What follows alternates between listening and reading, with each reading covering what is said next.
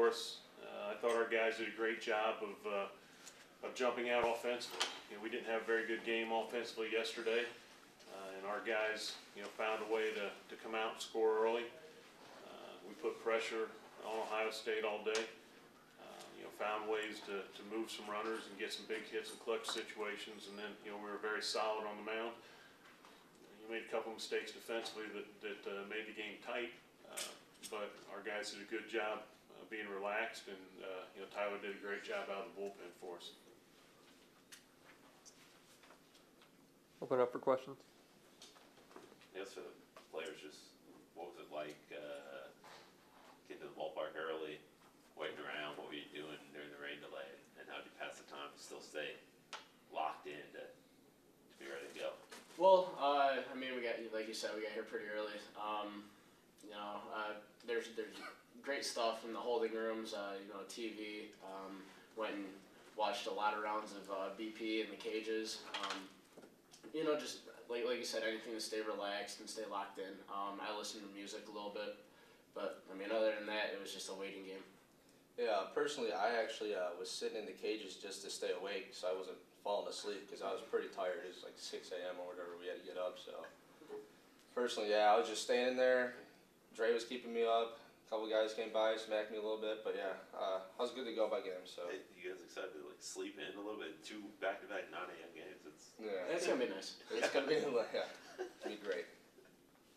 Kevin, we could talk to your mentality to take the ball, where Coach always speaks to you guys and are focused on the here and now, not paying attention to bubble talk or anything outside of you guys. But the reality is, it's kind of dicey for you to want the ball in the situation to get a win for your team. Just talk about that and the mentality you have. Coming in, like you said, kind of being on the bubble, it was a must-win game for us.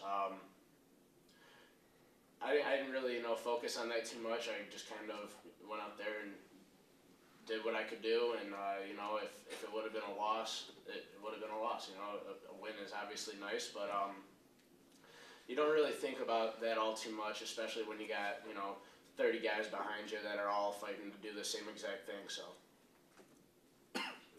Kevin, talk about trying to get focused again after the error opened up the inning. You got Ohio State back in the game. I mean, that's baseball. It wasn't the first error made behind me, and God knows it won't be the last. So, that's just one of those things where it's baseball. You just keep playing. I thought that the offense did a much better job coming out and putting pressure on them right back, right away after that game got close again.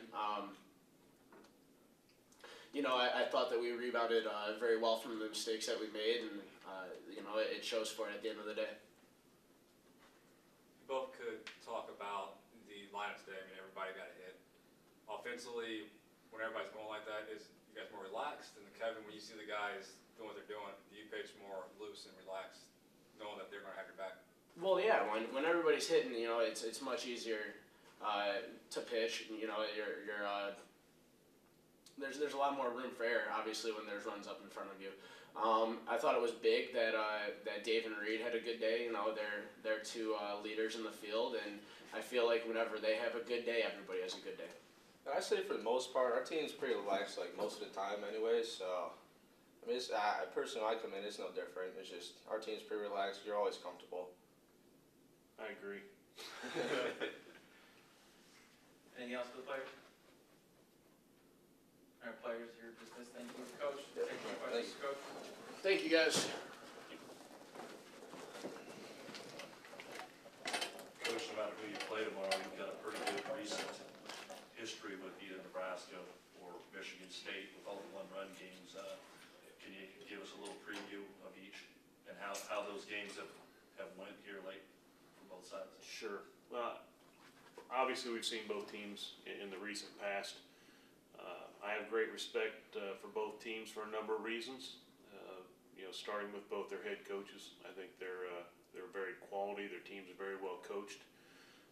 They all present problems for you or obstacles. But I also think that we match up well with any team in the tournament because our guys are confident and we are capable of playing very, very good games and beating anybody in the country. you know, do I have a preference or anything on which team we play? We're gonna have to beat them both somewhere along the line to get where we wanna be. Main difference between yesterday and today was, Swung the bats. I mean, there's no doubt. Today we did some situational things much better. We had opportunities yesterday in 5 innings to score, and we only scored in 1. And that was a huge difference. You know, I feel bad for Grayson Johnson. He's gone through that about 5 times this year. We gave him no run support and pitched well enough to win. But again, the thing that I am so impressed with this team about is the fact that day after day after day, regardless of what the situation is, we rebound and find a way to overcome adversity. And, you know, Kevin Duchene today, he wasn't very sharp. I mean, we want to be realistic about it, he wasn't very sharp.